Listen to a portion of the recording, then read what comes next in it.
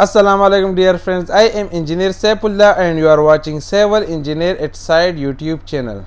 So friends, as you know that I already joined a site in Sindal Island, NEOM, and I promised you that I will start videos in NEOM about quality control, inspection, quality control procedure.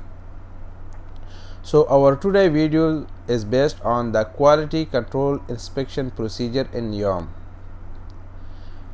Who will inspect your work and what you have to do before the inspection, and which kind of document you will attach to the work inspection request or material inspection request. And this will be a general video. After that I will also upload a specific video on WIR, MIR and other quality documents which we are using in the NEOM projects. So as a QC inspector or as a QC engineer, how you will start your day in NEOM project? The first thing I will tell you about the quality professional position here. One is QC manager, QC supervisor and QC inspector. Here I am a qaqc inspector. Per qaqc inspector, minimum 5 years of experience needed. Per QC supervisor, minimum 12 years of experience needed, and round about 14 to 15 years of experience needed for a QC manager role. How you will start your day as a QC inspector in NEOM? In the morning time, when you went to the office, you have to prepare your WIRs or MIR for your inspection on that day, but you have to notify the PMC team and ETSD team 24 hours before. How you will notify them? You have to do this by look ahead, daily look ahead, and you will get this data from the site engineer, or also you can get this data on a daily surveillance at site. So when any activity, like you went to a site today and you check that work compaction is going on and 90% compaction done, so you can notify ETSD and PMC for the tomorrow inspection for the FDT test or anti-termite control and polystyrene sheet, etc. When you send to the PMC and ETSD, do daily look ahead or notification for the inspection. So as per that daily look ahead, you have to confirm from site engineer in the morning that which activities are ready for the inspection. So as per that information, you have to prepare your WIR and MIRs. Who is PMC and who is ETSD?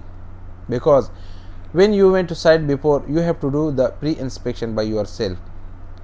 If the activity is 100% ready, so then you have to inform the PMC, project management consultant team. And in NEOM, the EECOM is the PMC.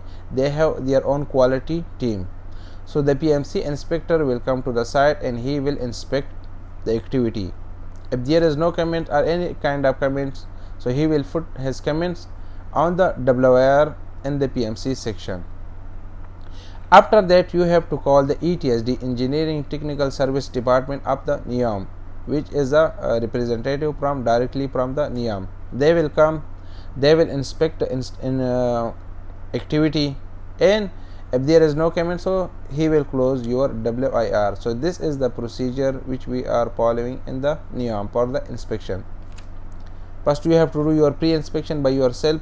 After that you have to call the PMC quality team inspector, and after when he pass your work or he will write his comment.